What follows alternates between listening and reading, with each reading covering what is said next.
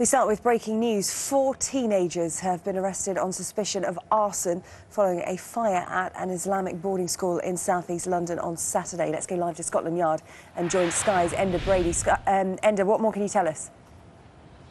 Well, Sarah Jane, we've just had a very brief statement through from the Metropolitan Police confirming that their officers arrested 4 teenagers late last night in the South London area in connection with that fire in Chislehurst late on Saturday night into the early hours of Sunday morning. They are 2 18-year-olds and 2 17-year-olds, and this morning they remain in custody at an unnamed police station in South London. They will be spoken to by officers investigating the blaze at some stage later today, and news of the arrests follows very, very quickly on from that very public response from the Met Police Commissioner, Sir Bernard Hogan-Howe. He issued a statement late last night, basically reassuring the Muslim community that police are taking these attacks seriously. And the second purpose of the message, of course, a very direct message to the culprits that police will eventually track them down.